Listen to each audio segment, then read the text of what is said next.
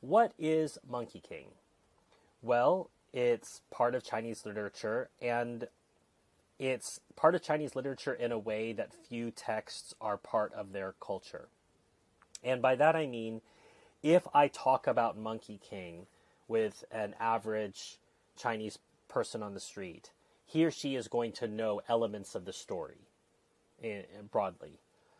But it's not often like that with texts. For example, I was talking to French friends about Petit Prince, The Little Prince. Everybody knows that The Little Prince exists, though it's so short, a lot of people haven't read it. Same thing in America. There's not really a text that all Americans have read and know very well.